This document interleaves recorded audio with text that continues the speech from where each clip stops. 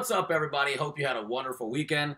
Thanks for joining us this Monday morning inside the Cryptocurrency Alliance Bitcoin Breakdown Series. I'm Dave Rodriguez, one of the head traders inside the Alliance, and we got some couple of cool things to talk about you guys today. We had some news over the weekend.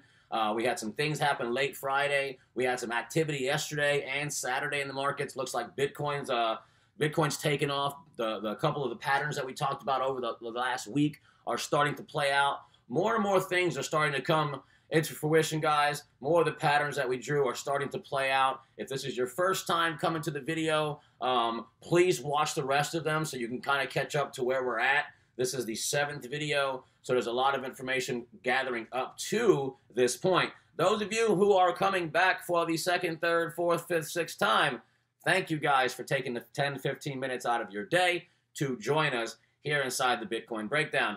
Now, inside these videos, guys, as I said, we are going to be teaching you guys how to invest inside cryptocurrencies. Whether you are brand new and have never taken a trade, or whether you are more experienced trader, somebody who's just looking for some added confirmation to the current market analysis that you probably already have drawn up.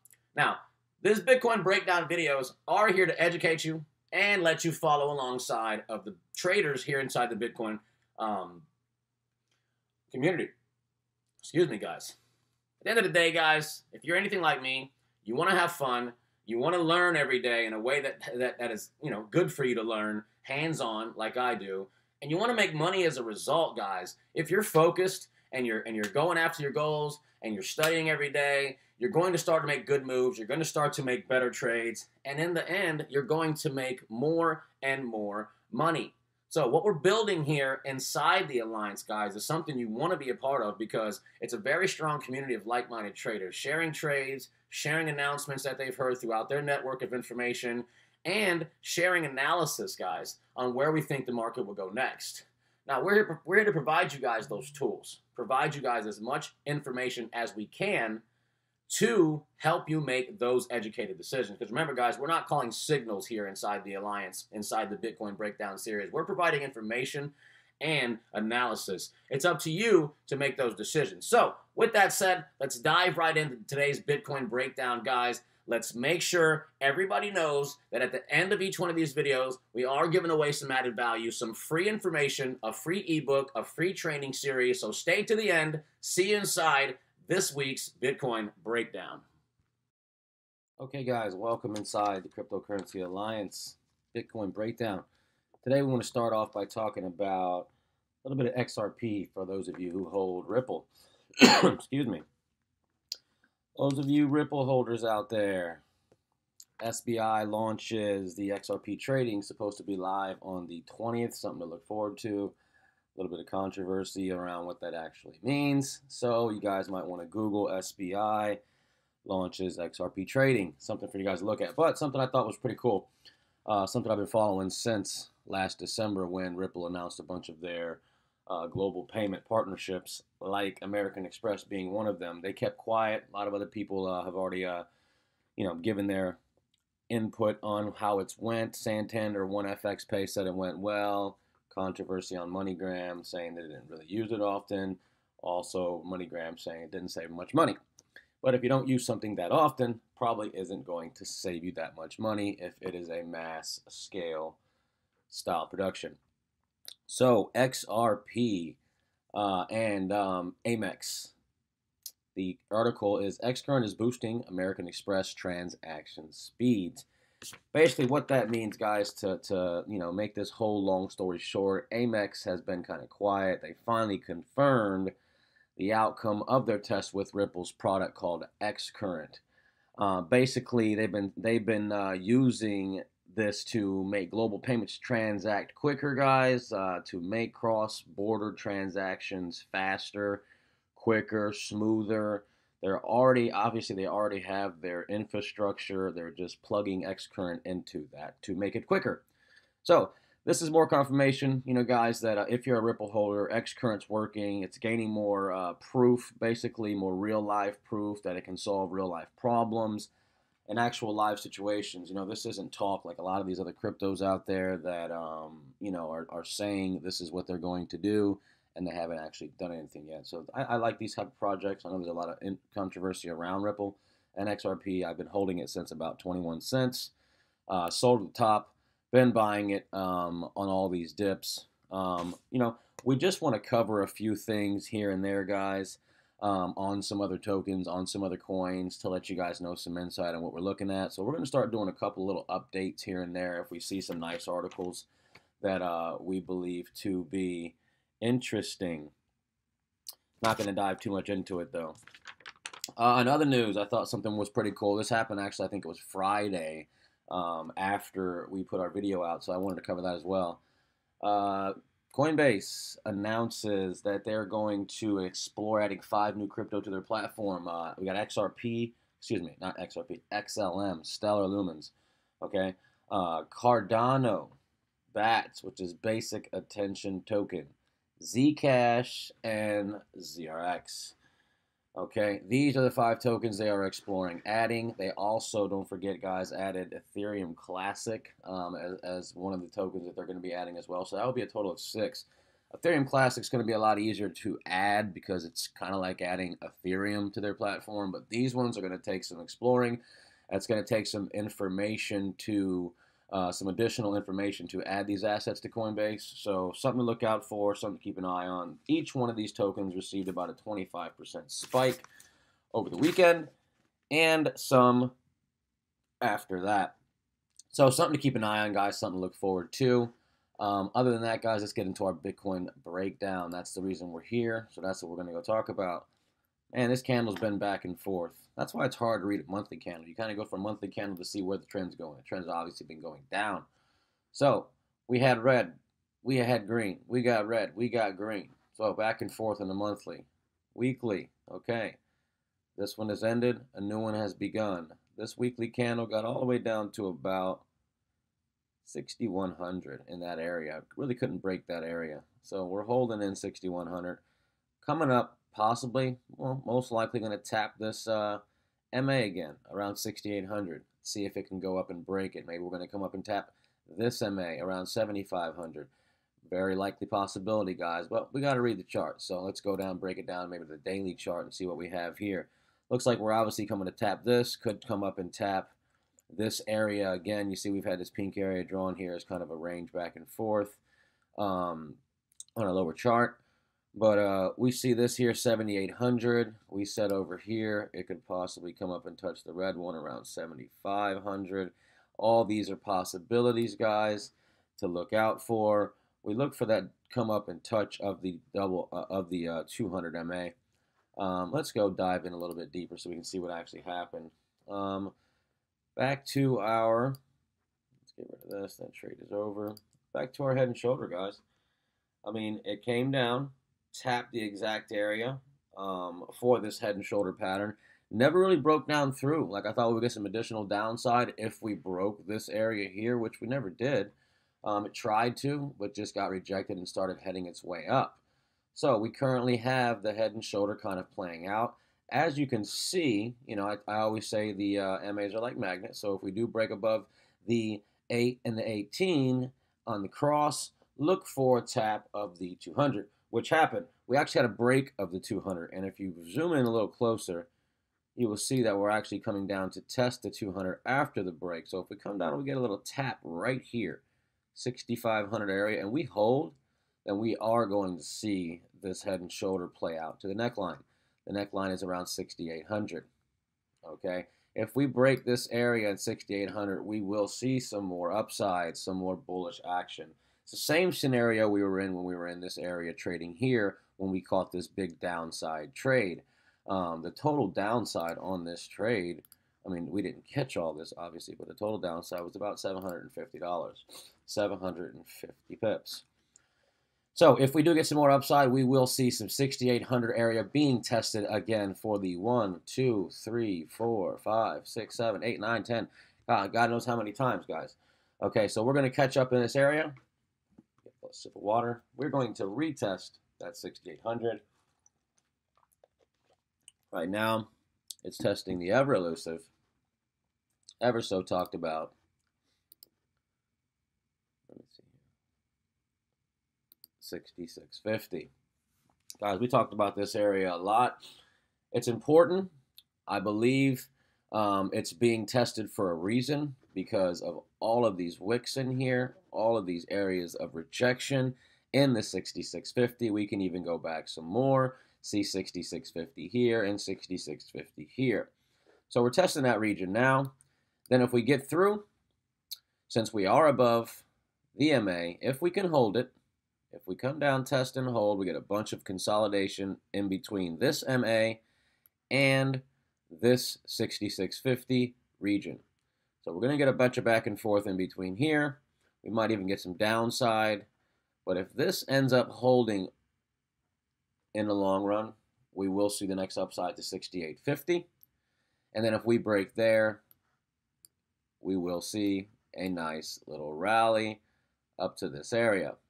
7,300, 7,400. It's going to stop in this consolidation area somewhere. And then we can talk about being bullish, guys. Right now, we got a quick little spike. The head and shoulder is playing out rather nicely, but we got to see what happens with this neckline. We are 2 levels away from that. Let's get into 6650. Let's see if we can hold above this MA for the day. Let's see if we can hold above this all the way to around 5 or 6 o'clock. Let's see if we catch some sort of a flag motion where price will come down in here and then maybe take off up in here in the 6850 area, which will be the final area that we need to break just to skyrocket up into this area here, up into the 7,000s, which is where we want to get into. Okay, guys, but remember, the reason we're tracking Bitcoin is because where Bitcoin goes, the rest of the market tends to follow. When Bitcoin falls, the market falls with it. Some fall slower, some fall faster. But when the market goes up, when Bitcoin has a candle like this, the rest of the market's going to take off.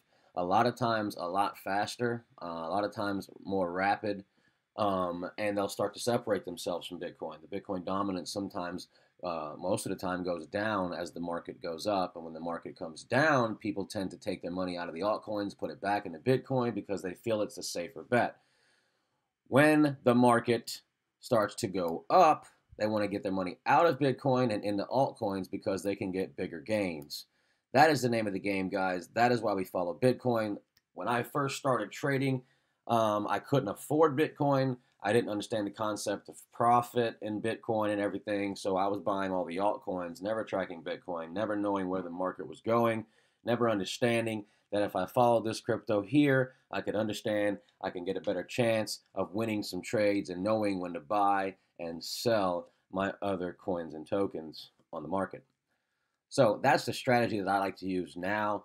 As of right now, let's go over the trade that we always track. We hit our stop loss. Remember, guys, this was just a quick short stop loss. I got in here.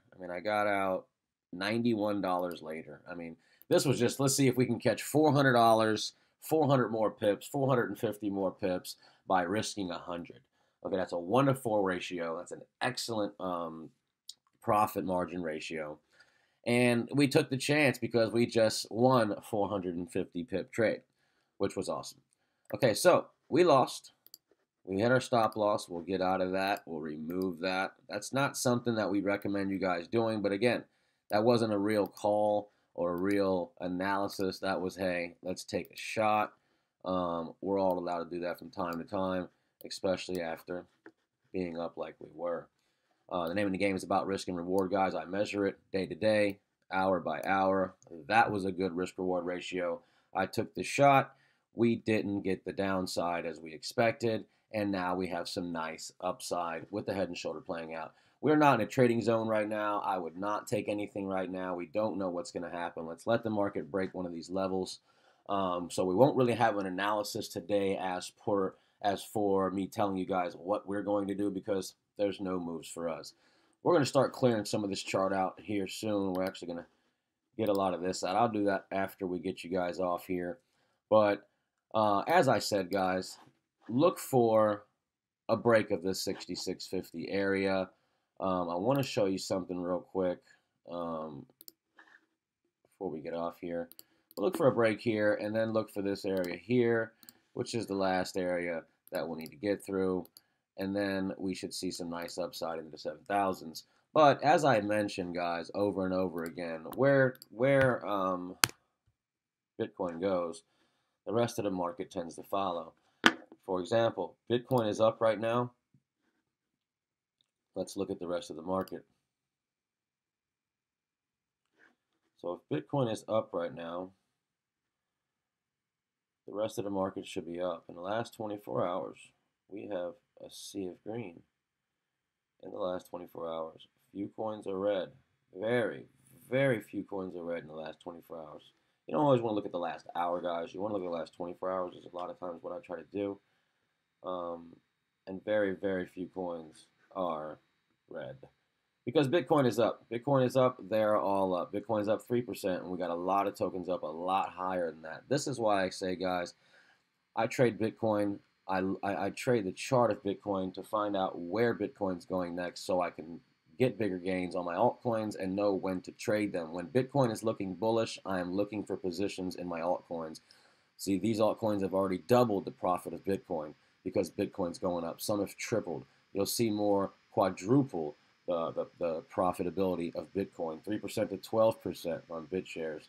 Just some ideas, just some things to show you guys. For example, we went over XRP, so I'll use that as an example, which is, guys, one of my favorite tokens, under $1 right now. Actually, I think it's under 50 cents right now, so something to look into.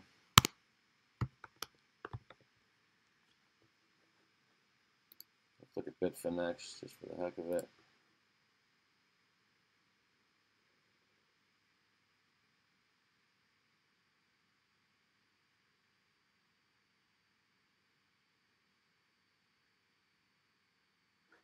Okay. Doesn't want to work. All right, let's try this then. Let's see what this wants to do for us.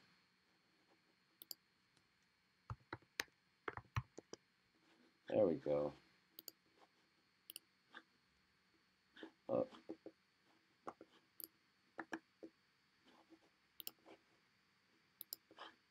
And what do you know? Bitcoin is up and Ripple skyrockets. I mean, in the last 6 hours or 4 hours, Ripple is up 2.5 cents, which is huge for Ripple. Nice crypto gains, guys. And again, we're above the MAs. Trading above the MAs, not the 4 hour. So look for a tap of this area, guys. Look for a tap of this 4 hour. We should be reaching 49.50 cents later today. If this price action keeps going, we're always going to see a small retest. You're probably going to see this would come down, turn it to a long wick, and go upwards. So guys, follow Bitcoin. Follow us here at the Cryptocurrency Alliance. Follow our daily webinars, our daily YouTube videos. They're only about 10-15 minutes long. So join us back here tomorrow for the next Bitcoin breakdown. Boom, guys. What's up? I'm back. Man, we dropped some fire inside that video. A lot of free value, guys. A lot of information. A lot of things playing out from previous videos. More input coming up for today's trades, today's analysis. So, guys, I want to thank you for showing up again today. That's all I have for you guys. I do want to mention a couple of things. Below this video, there's going to be a description, guys. Inside the description, you are going to see a link. Okay, that link is going to send you guys to a free ebook. Okay, that free ebook is called the Bitcoin Consumer Guide. Okay, there's going to be all kinds of information in there for you guys. It's a must read for anybody trying to trade the crypto markets today. There's also a training series, a bunch of videos that'll help you guys learn what the blockchain is, what Bitcoin is, how it was created, what it's used for. All kinds of useful information that'll get you started, that'll get you going if you're brand new to crypto, or you're just learning, or you just want some extra information you might not have known before. So right below, guys, you can click that link or simply type into your browser bitcoinconsumerguide.com/YT. The letters YT as in YouTube. That's bitcoinconsumerguide.com/YT. I am your crypto coach, Dave. Thank you for showing up. I will see you tomorrow on the next Bitcoin breakdown. Now get out of here.